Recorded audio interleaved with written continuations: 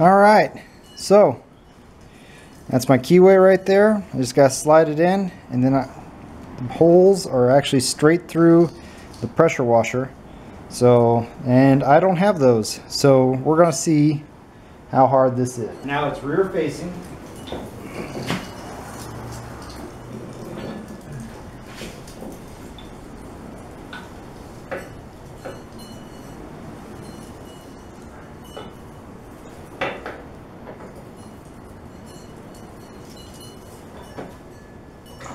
Go. We also appear to be missing a spark plug. So I'm guessing we're going to end up doing a run to town. Luckily I live in town. Alright, I found my nuts and bolts. They're metric, so I'll be using these guys. I have no idea if this uses metric or not. But to give you an idea of what I got going on here, is there's the pump and it just slides on. That's a bit long. That seems awfully excessive.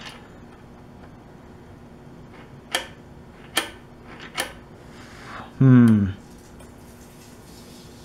pretty sure it's the only thing I got.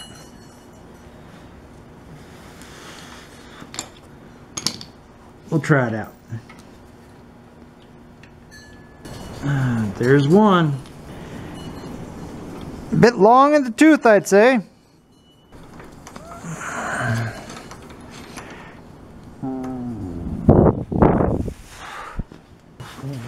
Hopefully this one is still long enough, because it's going to be coming right out of here. And we're short. Alright, time back to the bolt bin.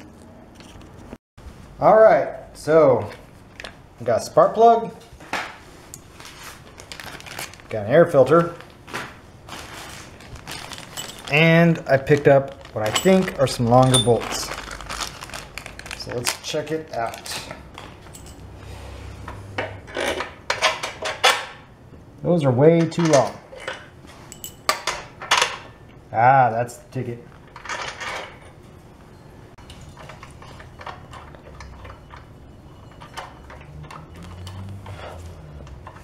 Now, if you're wondering why I don't have the hardware, it's because it was already in pieces when I got here.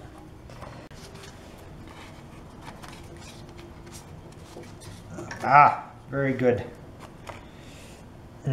Yeah, that's a much better improvement. See these tabs right here? They gotta go in the bottom. There we go. Let's do this spark plug, because I'm worried that it's not gonna fit. Hey, alright, it does. I get that tightened up. I get all these bolts tightened up, and then we'll be able to try it out. Alright, everything's all tightened down.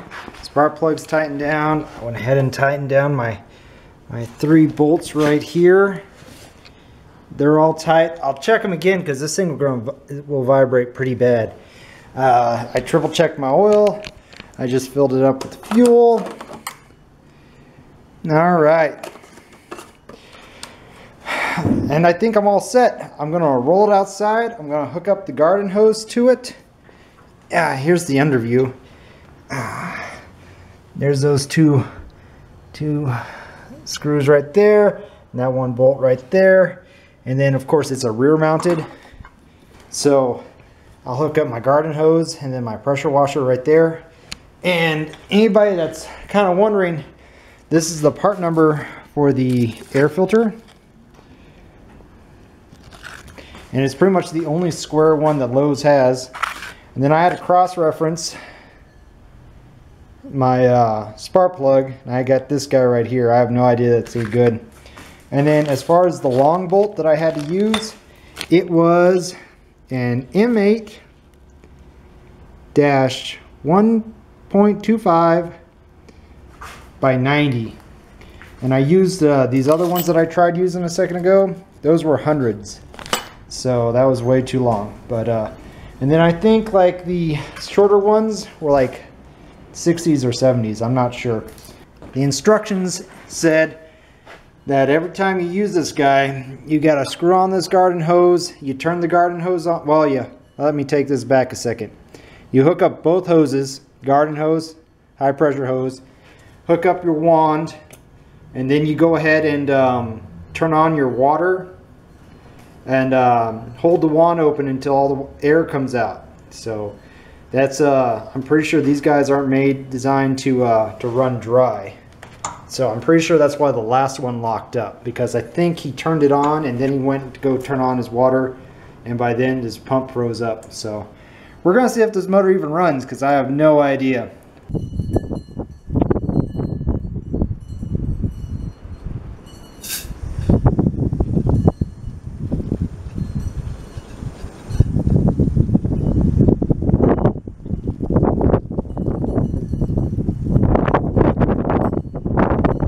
Now they say to run until all the air has come out of it.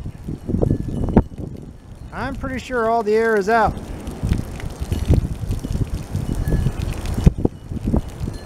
Alright, let's see if it starts.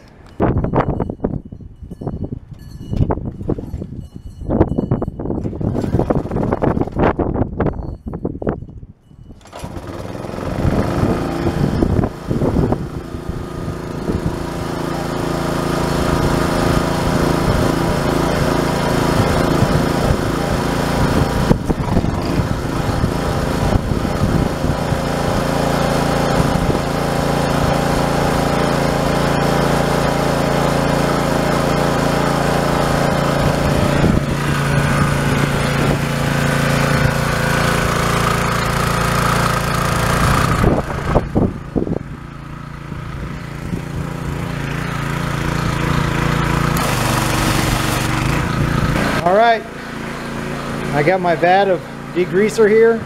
I'm going to spray the engine down, and then we're going to see how it goes.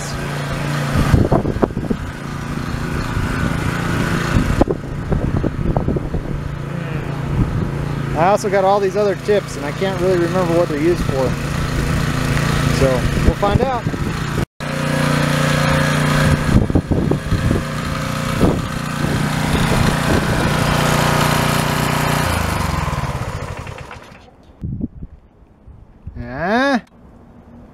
Much better.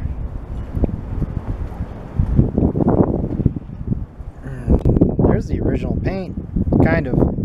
I can tell by the runs that it's been repainted. I can also tell because there's a little bit of overspray right there. But yeah,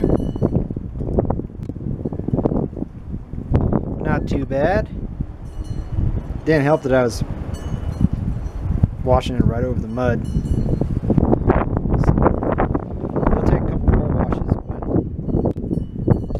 Washer runs. I was worried there for a minute. I had some oil leaking. You can see a few more droplets right there. But I stopped it and tightened the head bolts. I had no idea what the previous owner did to it. But yeah, it seems like it's running just fine. I wonder if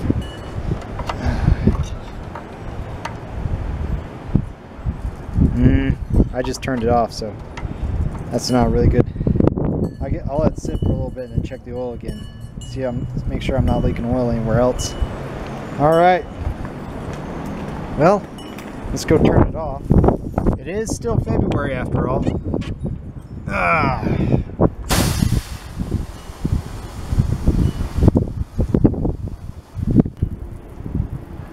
If you're wondering why I didn't wash the side of the car, the hood, or any of that stuff, because that's the patina, because I am too cheap to paint.